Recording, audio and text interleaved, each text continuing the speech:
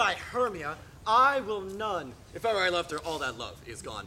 My heart to her but is guest-wise sojourned, and now to Helen is it home returned, there to remain. Helen, it is not so. Disparage not the faith thou dost not know, lest to thy peril thou abide it dear.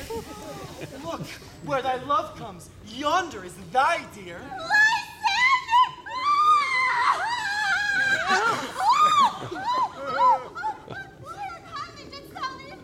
Why should he stay whom love doth press to go? You speak not as you think, it cannot be. Lysander's love. Oh, Helen, you more in gild the night than all yon fiery eyes and O's of light. Oh, why seek'st thou me? Could not this make thee know? The hate I bear thee made me leave thee so. You speak not as you think, it cannot be. Lo! She is one of this confederacy. Now I perceive they have conjoined, all three, to fashion this false sport in spite of me. Injurious Hermia, most ungrateful maid, have you conspired? Have you, with these, contrived to bait me with this foul derision? Is all the counsel we two have shared, the sisters' vows, the many hours we have spent, when we have chid the hasty-footed time for parting us, oh, when is all forgot? All school days friendship, childhood innocence, and will you rend our ancient love asunder to join with men in scorning your poor friend? It is not friendly, 'tis not maidenly. Our sex as well as I may chide you for it, though I alone do feel the injury. I am amazed at your passionate words. I scorn you not, and it seems that you scorn me. Oh, have you not set Lysander as in scorn to follow me and praise my eyes and face? And made your other love, Demetrius, who even but now did spurn me with his foot, to call me, oh, a goddess, divine, rare, nymph, precious, celestial. Wherefore speaking this to her he hates? And wherefore doth Lysander deny your love, so rich within his soul, and tender me, forsooth, affection? But by your setting on, by your consent. Oh, what? Though I be not so in grace as you, so hung upon with love, so fortunate, but miserable most, to love unloved, this you should pity rather than despise. I understand not what you mean by this. I do persever, counterfeit sad looks, make mouths upon me when I turn my back, wink at each other, hold the sweet jest up. This sport, well carried, shall be chronicled. If you have pity, grace, or manners, you would not make me such an argument. But fare ye well. 'Tis partly mine own fault, which death or absence soon shall remedy. Stay! Oh, Helena, hear my excuse. Oh, my love, my life, my soul.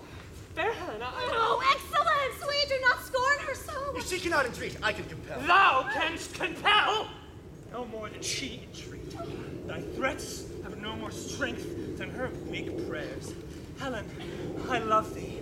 By my life, I do. I swear that by which I will lose for thee to prove him false that says I love thee not. I say I love thee more than he can do. Oh, if thou say so, withdraw, and prove it too. Quick, come! Lysander, where'd you test all this? Away, you No, no, sir, he'll seem to break loose. Take on as you would follow, but yet come not. You are a tame man. You! Hang on, thou cat, thou bird, vile thing, let loose, or I will shake thee from me like a serpent. Why are you going on so rude? What changes this sweet love? My love? Out, tawny trollop, out! Hated potion, loathed medicine, hence! Do you not just? Yes, sooth, and so do you. Demetrius, I will keep my word with thee.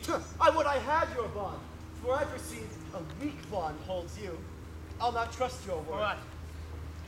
Strike her? Hurt her? Kill her dead. Although I hate her, I'll not harm her so. What greater harm can you do than hate? Hate me? Wherefore? Oh, what news, my love? Am not I Hermia? Are not you Lysander? I am as fair now as I was ere while. Since night you loved me, and since night you left me. Why then you left me? Oh, I, by my life, never did desire to see thee more. Therefore be out of question, of hope, doubt, be certain, nothing truer. 'Tis no jest that I do hate thee, and love Helena. Oh, me! You juggler! You canker blossom! You thief of love!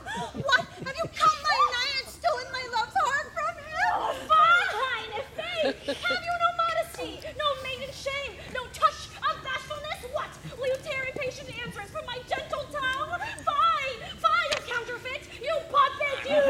Puppet? Why, so I see that way goes the game. Now she has made compare between our statures. She has urged her height, and with her personage, her tall personage, her height pursuit, she has prevailed with him. And have you grown so high in his esteem because I am so dwarfish and so low? How low am I, thou painted maypole? Speak! How low am I? I am not yet so low that my nails gun right I was never cursed! I have no gift at all of shrewishness! I am a right maid for my cowardice! Let her not strike me!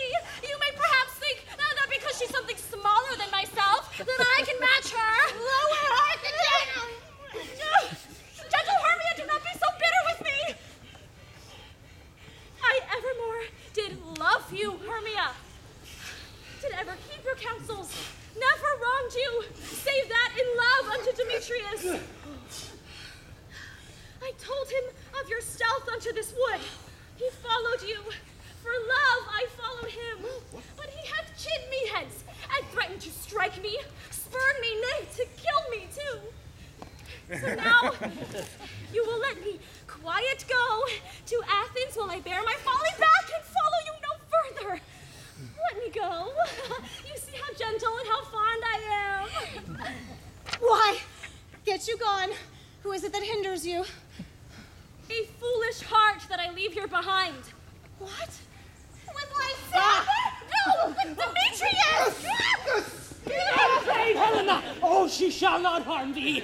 No, sir, she shall not, though you take her part. Oh, when she's angry, she is keen and shrewd. She was a vixen when she went to school, and though she be but little, she is fierce. Little again. Nothing but low and little. Why will you suffer her to flout me thus? Let me come to her now. Get thee gone! You dwarf!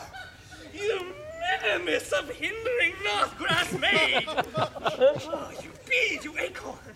You are too officious. In her behalf, that scorns your services. Let her alone. Speak not of Helena. Take not her part, for if thou dost intend never so little show of love to her, thou shalt abide.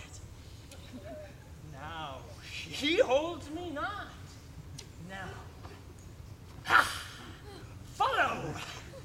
If thou darst, to try who's right, or thine, or mine is most in Helena. Follow?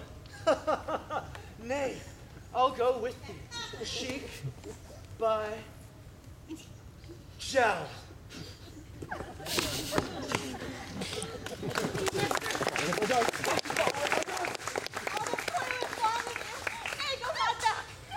I'll no longer trust you, nor stay in your cursed company.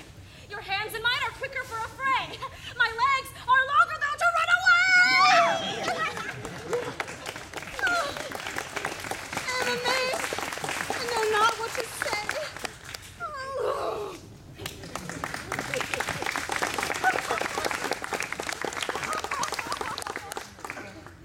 This is thy negligence. Still thou mistakest, or else thou commits these knaveries willfully. Believe me, King of Shadows, I mistook. Did not you tell me I should know the man by the Athenian garments he had on? Thus blameless proves my enterprise anointed on Athenians' eyes. And so far am I glad it's owed its sword, for this, their jangling, I do esteem a sport. Thou seest these lovers seek a place to fight. Hie therefore, Robin, overcast the night. The starry welkin cover thou anon with drooping fog as black as Acheron, and lead these testy rivals so astray as one come not within another's way. Like sometimes to Lysander, frame thy tongue, then stir Demetrius up with bitter wrong, and sometimes rail thou like Demetrius, and from each other look thou lead them thus, till over their brows death counterfeiting sleep.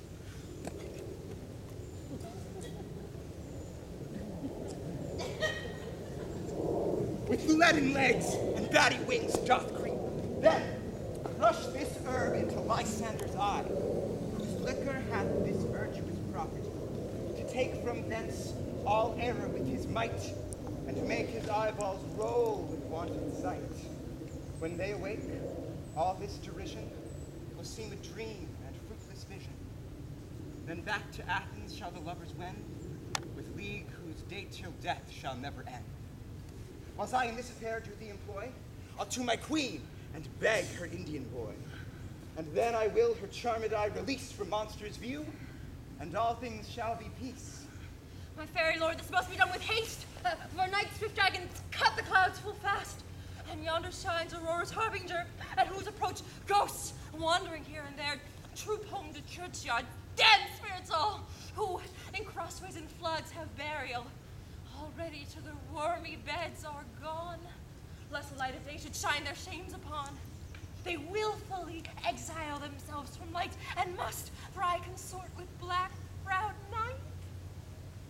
But we are spirits of another sort.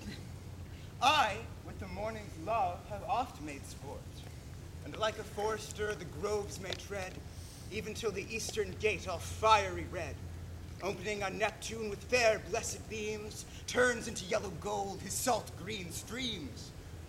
But notwithstanding haste, make no delay, we may effect this business yet ere day. Up and down, I will lead them up and down. I am feared in field and town. Goblin, lead them up and down. Oh, there comes one. Ha! Where art thou, proud Demetrius? Speak thou now! Here, villain, drawn and ready, where art thou? I will be with thee, straight! Follow me then to plainer ground. Lysander, speak again! Oh, thou runaway, thou coward! Speak, art thou fled? In some bush? Where dost thou hide thy head? What, thou coward, art thou bragging to the stars, telling the bushes about how thou lookst for wars, but will not come? Come, recreant, come, child, oh, whip thee with a rod. He's the fowl that pulls his sword on thee. Yea, art thou there? Follow me to plainer ground. We'll try no manhood here.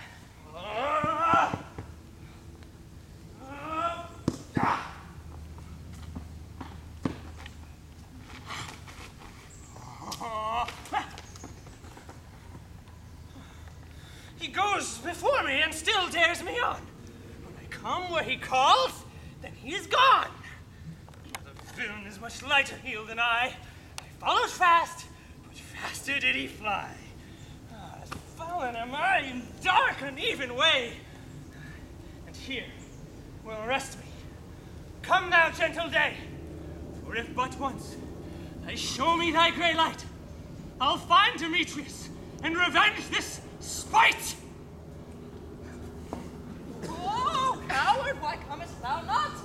Abide me if thou darest, for well I wot thou runst before me, shifting every place, and darest not stand, nor look me in the face. Where art thou? Come hither, I am here. Nay, then thou mockst me. Thou shalt abide this deer, if ever I thy face by daylight see. Now go thy way. Fate has constrained me to measure out my length on this cold bed. My days approach. Look, to be visited. Oh, weary night! Oh, long and tedious night! Abate thy hours! Shine comforts from the east, that I may back to Athens by daylight, from these that my poor company detests. And sleep sometimes shuts up sorrow's eye, steal me a while from mine own company. Yet but